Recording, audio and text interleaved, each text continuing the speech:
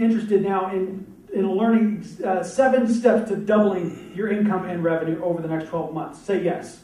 Yes. Okay, we'll continue then. So, can you imagine if we just stopped?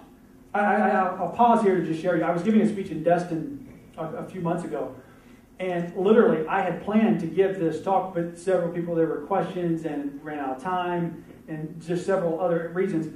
And so the speech, literally, I stopped right there with sharing some of these thoughts.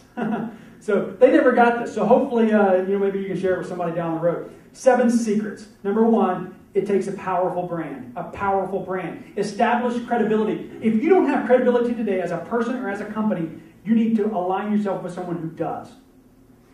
We talked about it in a different way. We said it a different way last night when we said, who has your prospects? Who currently has your prospects? Align yourself with them, and their clients become your prospects, or their clients become your clients. That's how we positioned it last night. Today, I want to position it as that you are establishing credibility by aligning yourself with other companies. If I'm able to put my company brand next to ABC company brand, my brand immediately becomes elevated. I can speak today like this, but let's take the movie that several of us were in. You know, Brian Tracy. Has anybody heard of him? He's a great sales, marketing, business consultant, things of that nature. He's done so many books and CDs and cassettes since before I was born, literally. And so, phenomenal guy. Well, when we had the opportunity to be in a movie with him, what does that then do to our brand? It raises it. It elevates it. All of a sudden, people say, oh, you're with Brian Tracy. Oh, we start to associate you with these other people, these other high-caliber people. And it's not just a photo op, it's genuine, it's real. There's alignment, there's name recognition. When they say this name, they put it with this name.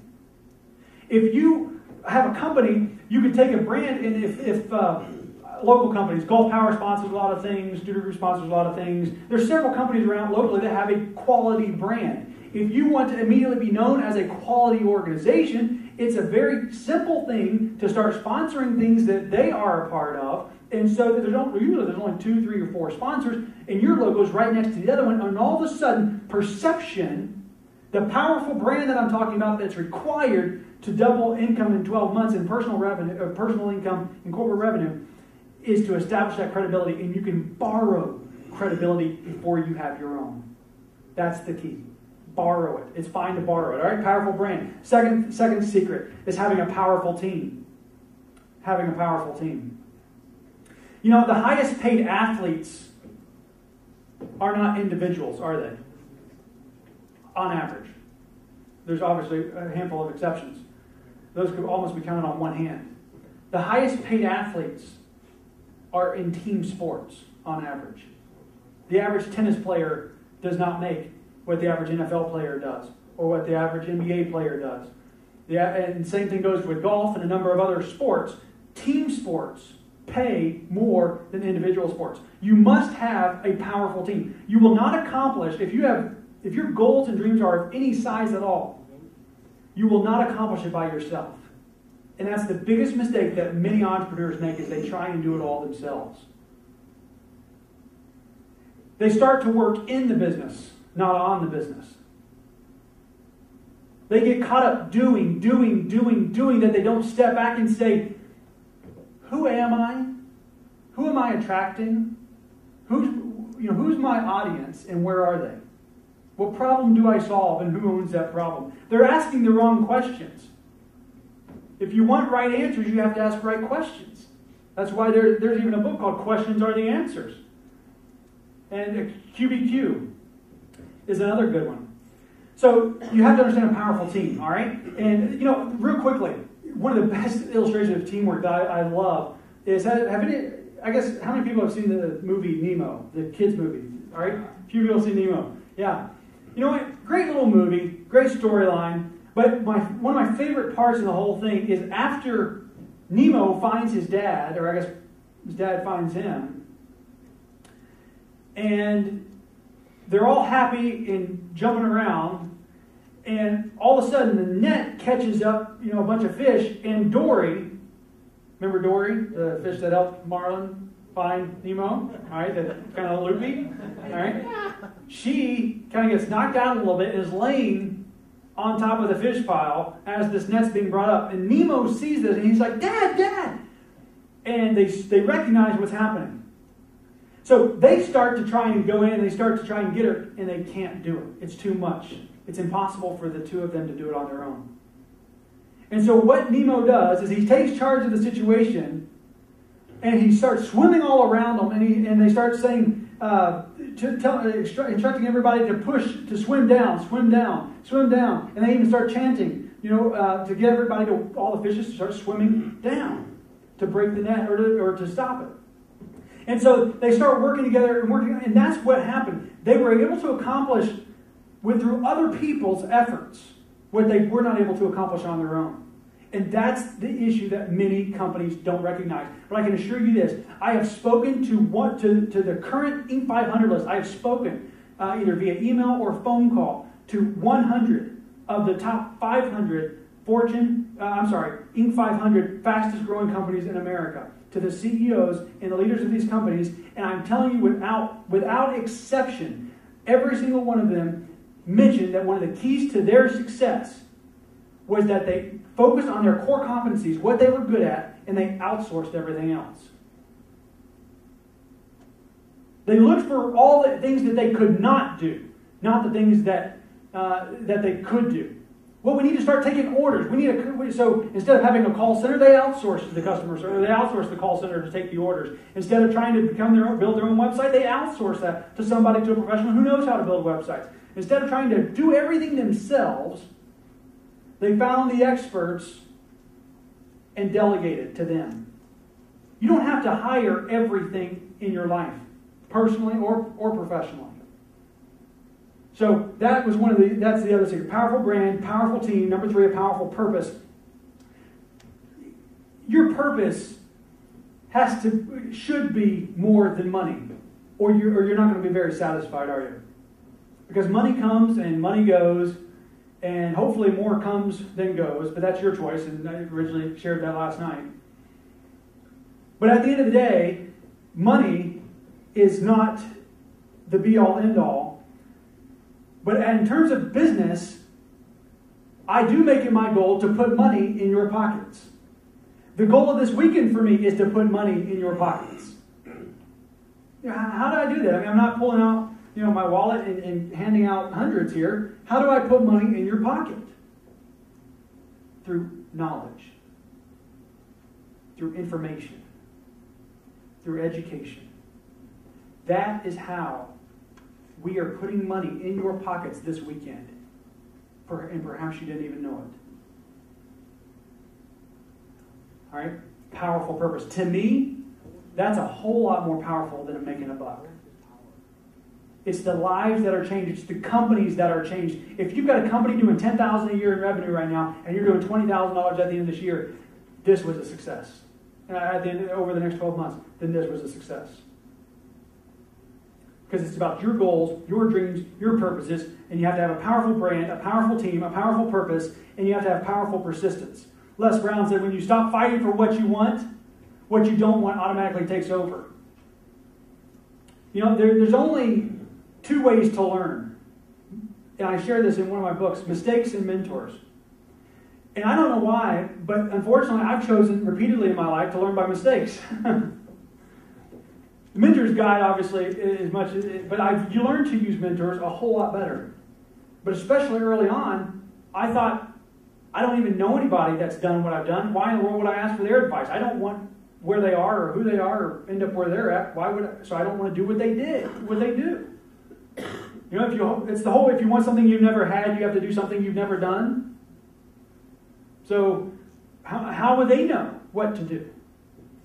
But that's where you have to start finding who your mentors are. And by the way, if you don't know them personally, you have to meet them through books and through other things. And Ridgely's book, The Great Ones, talks about his mentorship story and the power of mentorship. But 2 ways to learn and to make mistakes. The bottom line is this: you're going to have problems, you're going to have obstacles. It's not going to be easy, and it's going to be harder than what you think it is. It's going to take longer than you think it's going to take, and it's going to cost more than you think it's going to cost. That's just the bottom line. Everything does. But you've got to persist. You have to persist. my dad's not a big horse person. I've loved horses most of my life. In fact, you saw one of my hobby horses. Remember when we were talking about the difference between a hobby and investment? Investment, you're making money. A hobby is when it starts to lose money. So I call it my hobby horses because the horse market's been down. But anyway, it's a very costly equine. And by the way, at least you can insure that. I can't insure a lot of things, but at least you can insure those birds. But so what happened is I got my dad to go riding with me. I had worked on a ranch, a 110-acre ranch. There were 4 of us cowboys that tended. I'm sorry, it's a 1,500-acre ranch. That 4 of us cowboys tended to 110 horses. Did that for a couple of years. And when we were there, that's where I really got to ride all the time. I was in a saddle 8 hours a day. Absolutely just loved horses.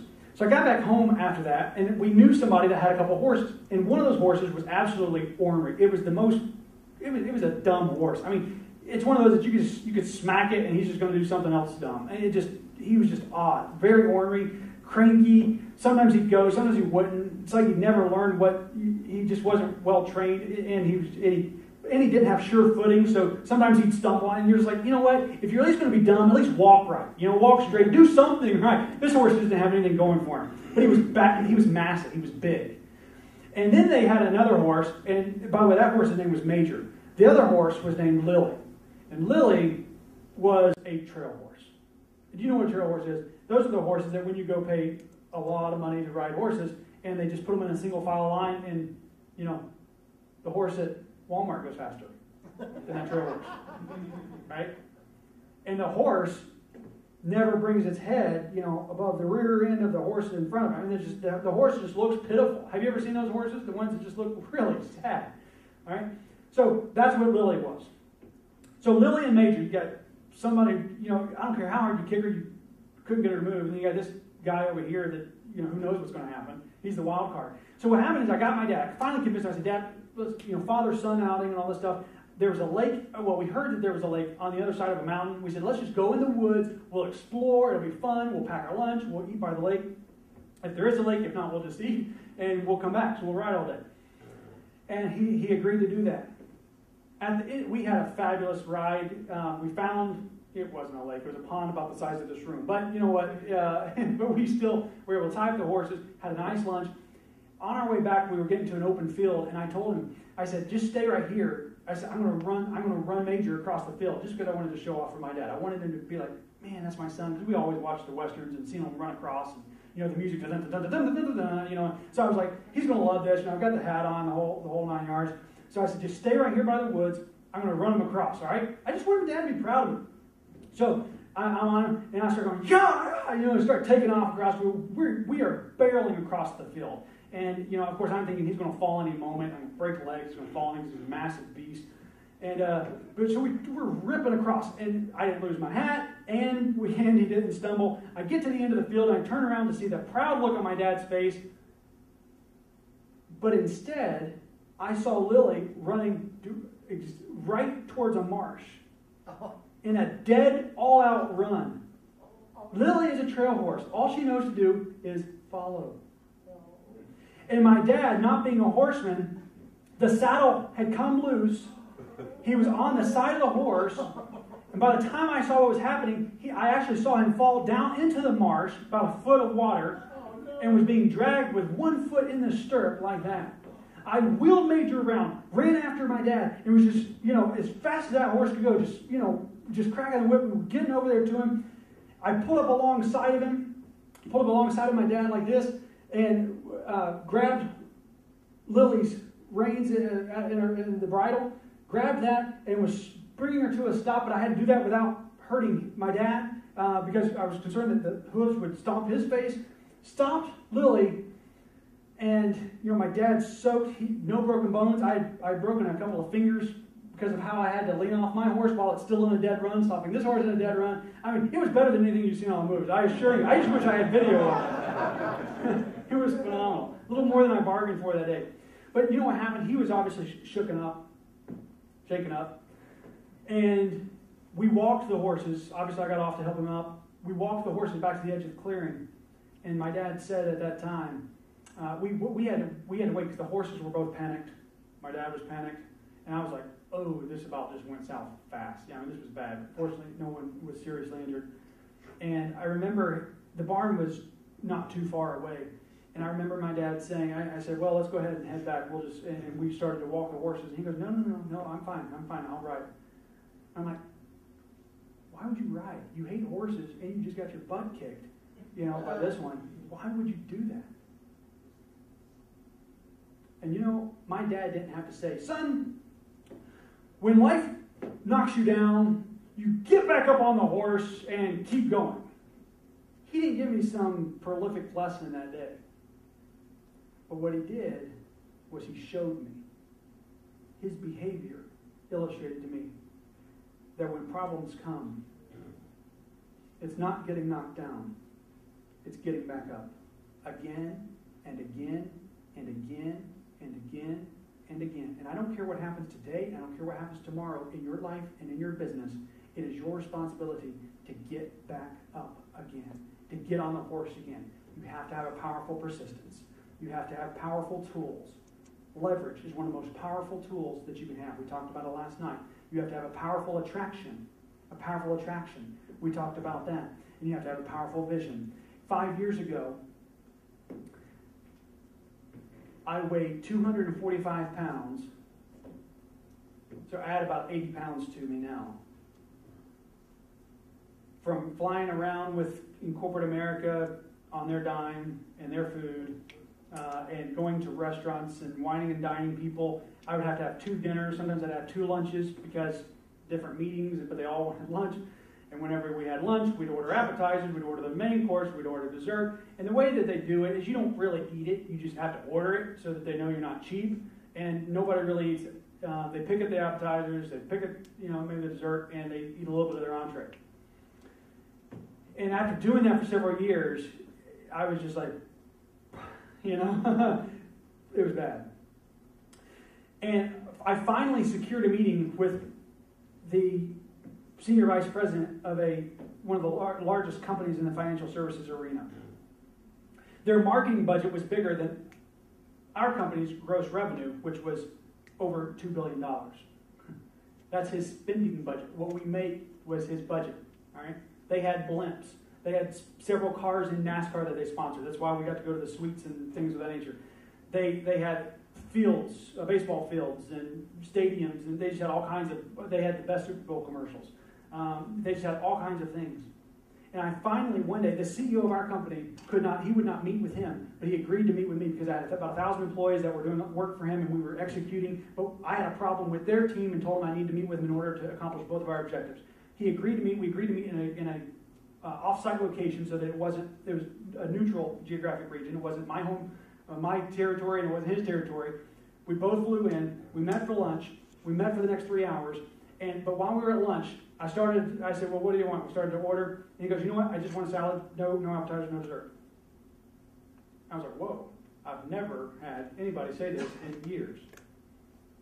And the guy's fit, trim, and, I knew he had jumped on a private jet that day to get to where we were. I was still flying. Fortunately, I was able to fly first class with that organization. But still, first class, private, no comparison, right? And so all of a sudden, anything I thought I was went out the window, right? So I'm sitting there, and I'm seeing this guy who got up at the crack of dawn. He was explaining how he ran that morning, and then he caught the jet, went to where we were, but he still made it a priority to exercise and eat right. And I thought, if this guy who makes 7 figures a year doing this stuff, flying around, he has just as busy a travel schedule as I've got, can do this, so can I. And I didn't wait till Monday to make this grand resolution of what I was going to do and how I was going to change my behavior and habits. I didn't wait till the new year. I didn't wait till a new month.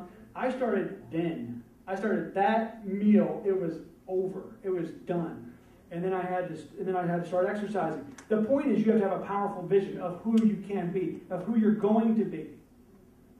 The reason why a lot of people don't know where they're going is because they don't know who they want to be. They don't understand where they're going. If you just get in your car and drive, who knows where you're going to end up? If you actually put it in a destination, at least you have a semblance of which direction to start. And then as you go, you can start asking people along the way, and you start making corrections. success from point A to point B is not a straight line. You're kind of going like this, and then somebody kind of corrects you a little bit, and you kind of go like this, and somebody corrects you a little bit, and you kind of do this. See, that's the learning process, and that's fine. So a powerful vision. Let me share a couple things with you in closing here. A couple of opportunities. First of all, people always wonder what we do, I've shared how we do a lot of it, but they wonder how we do or what we do. And so companies hire iDream to come in really a number of areas, create high-growth revenue companies. VC firms might bring us in to evaluate what an opportunity is before they invest in the company. There's a couple of companies that are growing very fast, but they don't have the scalable operational infrastructure to be able to support that. They still have kind of Mickey Mouse procedures. A phone call comes in, or a conference call. The best one was a conference call that an entire sales team, 10 people, had to send out an email every time they scheduled a demo to all the other people. Oh, so I've got the conference bridge Thursday at 9, and then you get another email. I've got one Thursday at 1. And there wasn't a central place, there wasn't a calendar, there was nothing. And it's really cheap to get everybody their own conference bridge. So there's a lot of scalable operational efficiencies that can happen and that people can do.